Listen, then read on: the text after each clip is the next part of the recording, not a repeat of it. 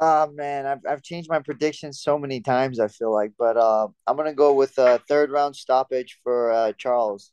I thought Islam was gonna win first, but I'm gonna go this with Makachev now. Man, I don't even know. I might even change it tomorrow. It's really hard to tell. It's such a good fight. Well, um, you got the best pound for pound uh champ right now, pound for pound number one guy offering himself up to be the alternate. So I'm assuming the UFC was like, well, that sounds pretty good to us. We'll take it. So I'm assuming that's what happened, and I got the short end of the deal. I don't know. Right now, I Saturday's all on my mind. That's the only thing that's on my mind. I don't know what's gonna happen in the future. And that's okay. I'll figure it out as I go.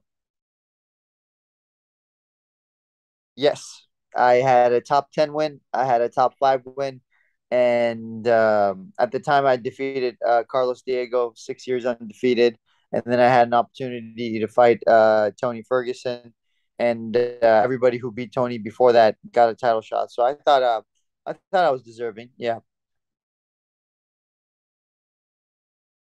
Honestly, no. I rather fight somebody who's better. I rather fight somebody who has a winning record and is relevant and competitive.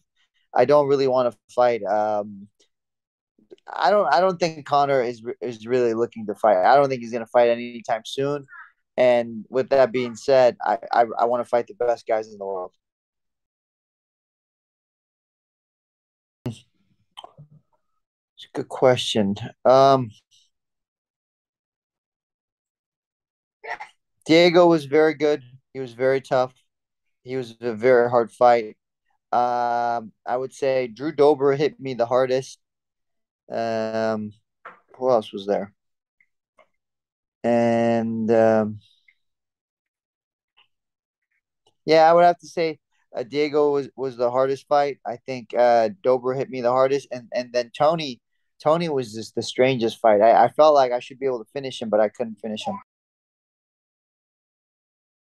He's a stud. He's very good. In my opinion, he's top five. So that's why I wanted to fight him to have an opportunity to fight somebody like that.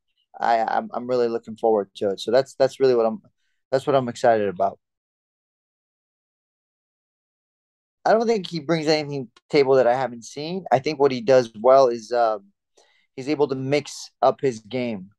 From striking to takedowns, from takedowns to feints to his overall game and his ability to implement his game plan. It's very good. So I think that's special about him, and I look forward to solving that puzzle.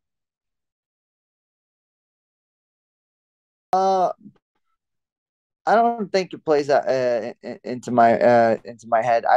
What I really do enjoy is like breaking my opponents. So if I have an opportunity to break my opponent, like I want to do that.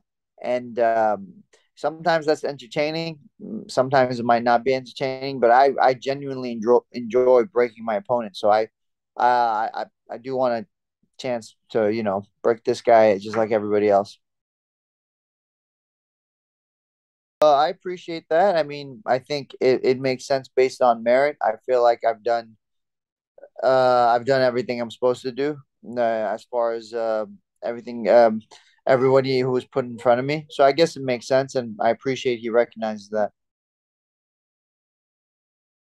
Um, I feel better now than I did when I was younger. I can even train more than when I was younger, and it turned out mm, getting older means getting smarter and better being able to handle my body and the stress it goes through. So with that being said, I think 31 was a great age for me, but I think right now is the best I've ever been.